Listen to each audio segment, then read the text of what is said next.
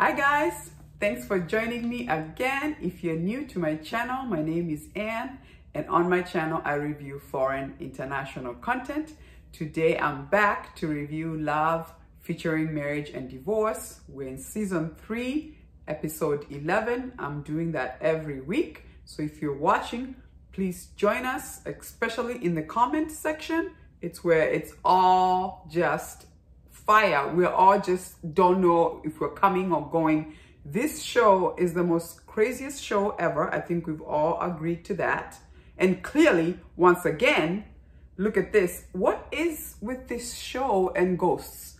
Now, whose child's ghost is this that is following San Hyun's mother? What is going on? By the way, I have seen this child actor. He is so good. Apparently, it's a boy, but he can act both boy and girl. He was in Hi Bye Mama and played a girl. I did not know it was a boy until somebody said, by the way, that's a boy. So whose ghost is this? Whose child is that? I'm trying to figure out like who it's. If it's a ghost, that means this child died. So whose child was that? And following her, because we know right now San Hyun's her son has just had a baby. Are they trying to tell us that baby will die? What is this? I swear, this show, these writers never finish one storyline before they throw more on there. For example, we have not found out what is so heartbreaking about Mr. Seo. That's what they left us thinking last episode. And then this episode, we just move on like, you know, we're not gonna address that right now. We're gonna go straight to, by the way, Dogma's mom is the one who died. I think most of us predicted that that's who died. I know some people are like, oh no, it's Mr. Seo who died, or it's Dogma who's gonna die. But I think most of us knew it was Dogma's mom. So I was so happy that it wasn't Mr. Seo or Dogma who died, right? Oh my gosh. So let's go back to San Hyun's character. So we saw that he ended up marrying Bo Hyun. However, all we are seeing is that when he looks at her, he's seeing Sungwon. And now all of a sudden, Bo Hyun is become like this, you know, quiet girl acting like it's Sungwon. I'm like, so what is that? And then, I don't know if you guys saw at the end, it sounds like she may be pregnant, right? I don't know, like what kind of confusing stuff is that? So she's gonna be possessed forever and never be herself? That's just crazy. And then obviously there's this ghost of the baby that is even more confusing. And then let's go to Mr. Seo and the fact that now that the Dogma's mom died and now the father has accepted Seo-un, although she's got children. And then now that Dogma told him he wants to marry Piang, at first he wasn't for it. After his wife died, he's like, you know what, life is short, that's fine. And then he ends up inviting them. They come over to check on him because he's not doing well. They're trying to feed him. I love that Piang was feeding him ice cream. And then Seo-un brings sweet potatoes just to kind of feed him. And then he's like, now that you guys are gonna marry my sons, can you guys move in and live with us? And Piang is like, oh yeah, sure, I'll move in. And then Seo-un's like, sure, I will too. But Mr. Seo's face was like, I don't know about that. We should have a discussion before you agree to moving in here.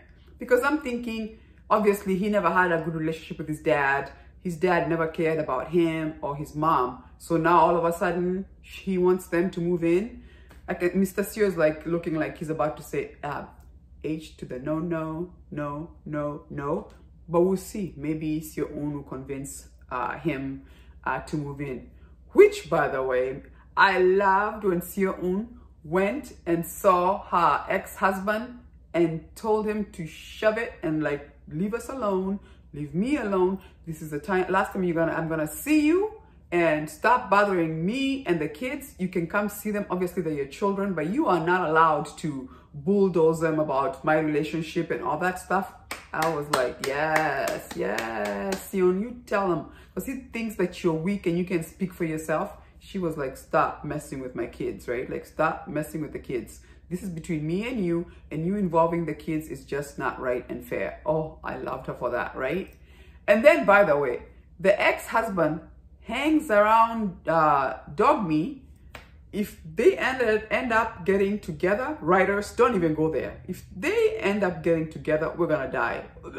Like, listen, don't push that envelope. I know this story is crazy, but if that's where that's going, oh, you can call me anytime. Whoa. First of all, how is Yosheen gonna feel? You're gonna date my stepmother and she's way much older than you? It better not go that way, because that would be disgusting. I'm like, come on, crazy.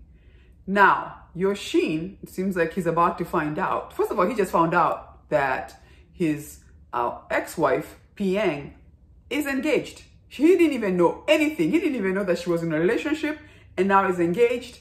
And he just shows up like, wait, you're getting married? Oh, that's going to be fun. They showed a little bit of that for next week. And then, by the way, tell me. So Piang calls Si-eun and says, go check on Gia. Make sure she turns her phone off. And then at that time, Dogma is calling Piang to say, Mr. Kim, almost like, who is Mr. Kim to Gia? Is that what we're getting there? That's a preview from next week. Are they trying to say Yosheen is not Gia's dad? And maybe Gia never knew? And so maybe Dogma found out and is trying to find out who is this guy? And if that's the case, are they worried that maybe Yosheen is gonna say something to Gia? Or what is that about? Make sure her phone is turned off. Because Gia already know right now that her dad is, he cheated with Ami and he knows who that is, right? So what's with the make sure her phone is off? Is it because maybe she doesn't like her dad right now, so maybe they didn't want her to know that he was home? I didn't get the whole go get her phone. What's on the phone? Tell me. As usual, tell me. What is that about? Like, oh, make sure her phone is turned off. That was strange. Anyway, and by the way, Nam Gabin being asked to go sing at Bo Hairan's wedding with Sun Hyun, that was strange. Because at first it's like, wait, you are gonna ask me to go sing when the friend of mine who died used to date your husband? It was just so strange. Even Ami was like, no, don't do it, don't do it. And by the way, it also seems like Ami is also pregnant because she went to see Yosheen and she's like, I'm feeling dizzy and nauseous. Yep, I guess everybody's getting pregnant. What a crazy show. And it's like they never finish one storyline. It's like you give us this, you leave us hanging, and then you move on to something else. Like, we should have had a little bit of information about Mr. Seo because you made us so invested into everybody so heartbroken about him. And then now you're gonna throw in a ghost of a child. And I have no idea whose child this is. Comments down below. Somebody tell me, maybe somebody figured out from season 1 or season 2, who is this child? Who, if it's a ghost, it's dead. So whose child was that? And at this point, I'm like, why? Oh, why do we need this? Who knows?